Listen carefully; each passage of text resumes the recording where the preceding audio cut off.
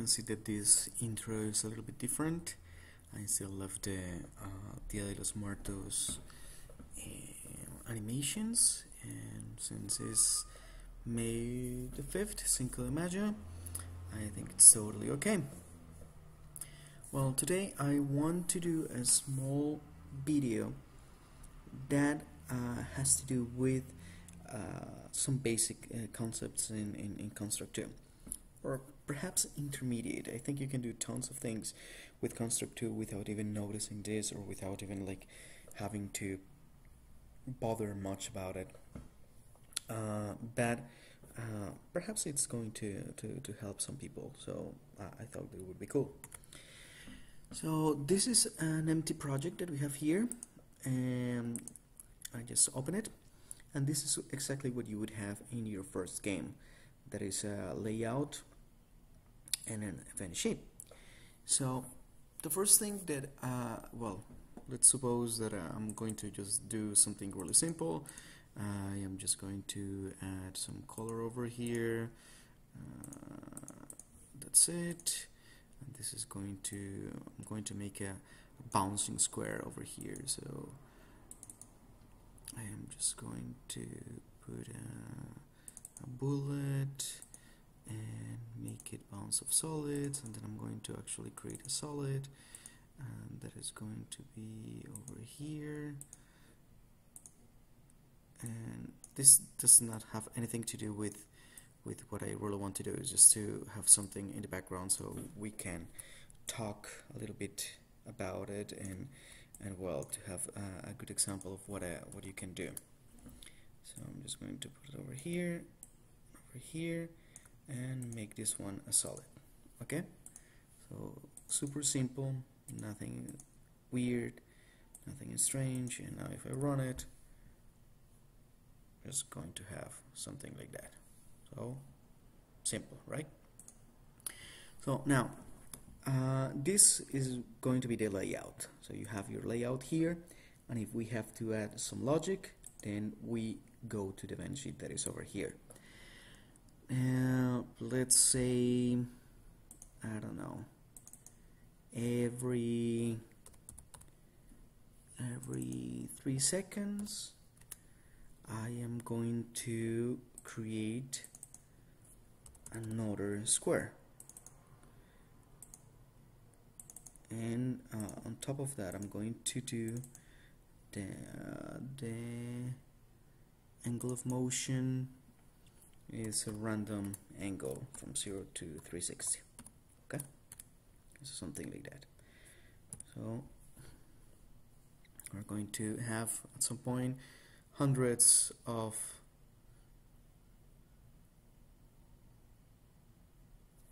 squares that apparently are appearing all the time here. Should have made them somewhere else, but hey, whatever.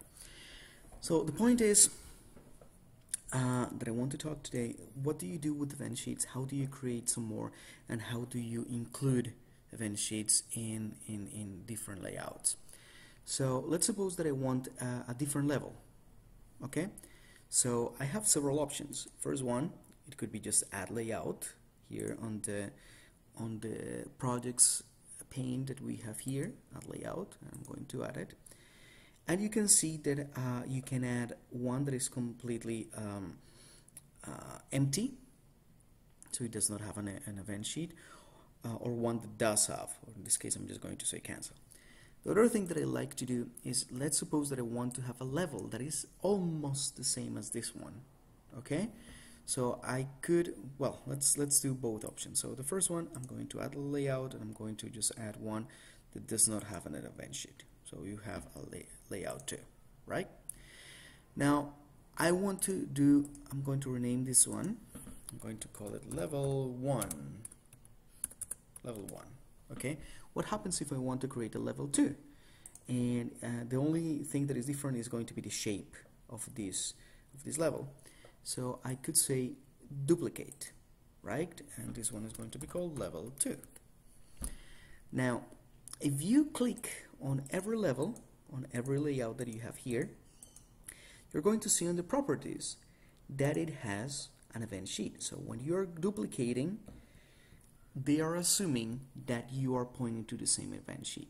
So in this case, level 1 and level 2 point to this one. So that means that you could change things, how they look, but the logic is still going to be the same. Let's suppose that I'm going to do something like this for level 2. That's it. And in level 1, just to be able to go back to the other, well, to go to the other level, I am just going to add a button. And I'm going to do the laziest thing, even if it's going to be shared, and is the on-clicked go to layout, that in this case is going to be level 2. So that means that if I start here, we just have, oh no, I guess this one is starting kind of like a wrong way. So let me see, event sheet, no, cancel, I'm sorry. I'm going to do this, I don't know, 100, 100, so we don't have any problems with the corner. So it's going to be created over here, or something like that, and randomly. Okay, and now if I go to the second level, I have exactly the same logic that is creating new squares, new bouncing squares every 3 seconds, but the shape, of course, is different. So you would have a different experience. Yes, I know this is not exactly the most interesting level or game or anything like that, but it's a demo to be able to explain what I'm doing. Now, that's all fine and dandy, like 2 layouts. Now, what happens if I want a second, well, this layout that I created here, it does not have any logic. I could do something like that just with events, with the behaviors, I guess.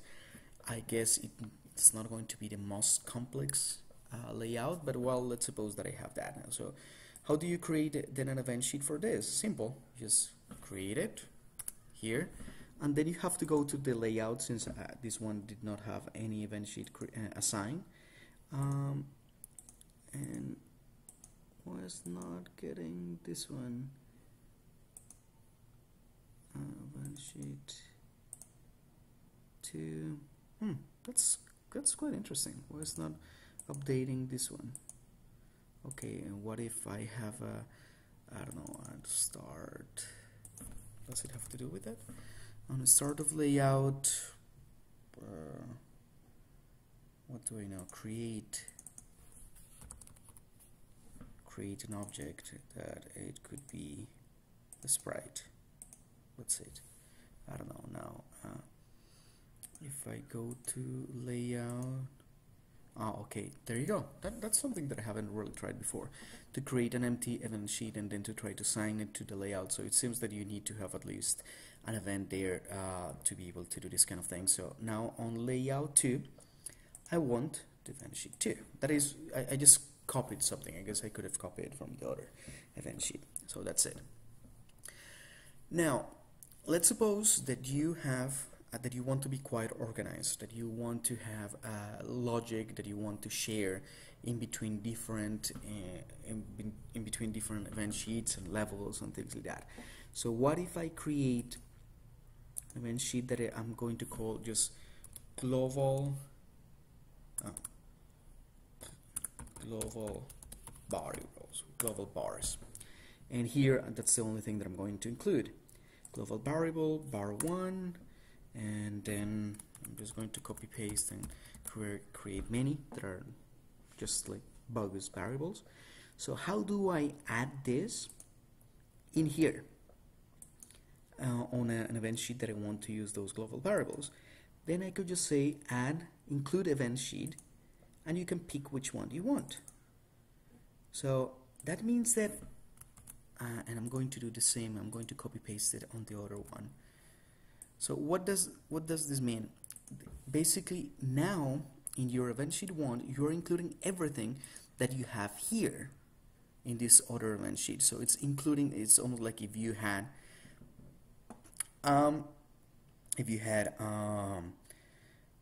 like all this information here. So it would be great, for example, I use it to control pause. So usually you have something like add event sheet, like a pause game. Sometimes I also have some event sheets that are just to control the how is it called?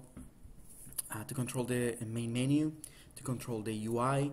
You have many of these, and then on different levels I can decide what to include, and it's obviously it's going to be a much shorter thing that you have here. The only thing that I have to mention is that this let's suppose this include also pause game, for example, also add to the count of events that you have here. If you have a paid version of Construct 2, that's not going to be a problem. You just can add as many events as you want. But if you have a free version, this could be a problem, because then you are losing one event here. So of course it would be much easier just to move all these variables here and then eliminate this include. But hey, that really depends on what you want to do and, well, the version that you have. So that's really good. What else can I say? So you can include other event sheets. You can change the event sheet that you're pointing here to. And well, basically what this include is that you can decide that a level or a layout could have more than one event sheet that is going to affect the logic of the game. Apart from that, I think the important thing to keep in mind is to duplicate, and that you can do the same thing also. Well, no, I think you cannot do that for the event sheets. You will just have to, but I don't see why you would like to duplicate, especially if you have something like the include. So, well, one of the things that I do, and let me use it over here, OneDrive. I'm going to look for that. Last thing before I finish this video is that I have this template that I recreated. So I think it was the people from Studio 12 that posted this example on some of the tutorials in well, Construct 2's main page, the Construct 2 forums, and I thought that it was really cool because they were using many things like dividing. You see here fades, the game UI, high score, pause, preloads, bars, everything. In this case also Windows 8 that in some cases I'm not using, or in some other cases I am. And then it made everything much easier. So for example, in my game, you see that I'm including all these elements, and it's really easy to take them away or to add them, and that means that the game itself can be really simple, that I add here the logic for the game, nothing else. Of course, this is not really a great template, because the entire point of it is to just work as a placeholder.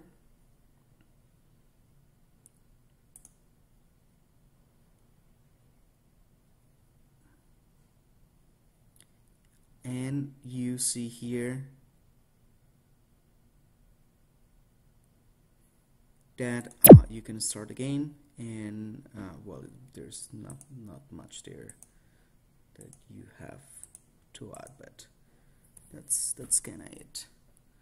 So a little bit, you could see that I was checking the Sarah forums, and that's pretty much it, what I wanted to tell you. So I hope you liked the video. It was a short one, but I hope that it was useful.